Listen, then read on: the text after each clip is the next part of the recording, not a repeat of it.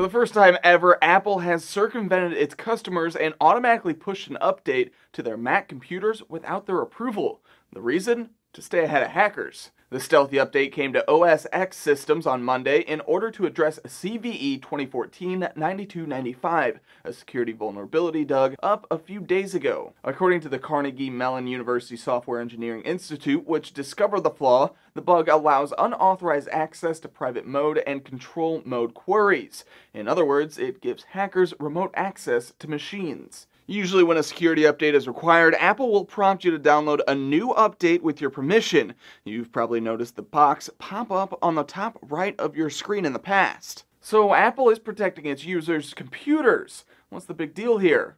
Well, aside from being a first for Apple, it also signals greater concern over cybersecurity on the tech giant's part. Speaking of the Wall Street Journal, Apple spokesman Bill Evans said the decision was made to protect users as quickly as possible. Security updates are commonplace in the computer world, but when given the option to manually update their computers, lots of people simply don't, and that leaves their machines vulnerable to security flaws. But automatic updates aren't exactly without their risk either. A security analyst for Tripwire says that even small updates can cause issues with some systems and that some folks may need to disable automatic updates. Of course, there's also the fact that many people may not like having something automatically updated to their hardware. Most people probably remember the flack Apple got for giving away U2's latest album for free with an automatic download to people's iTunes libraries. More information on Apple's update or how automatic updates work can be found on Apple's website. For Newsy, I'm Matt Moreno.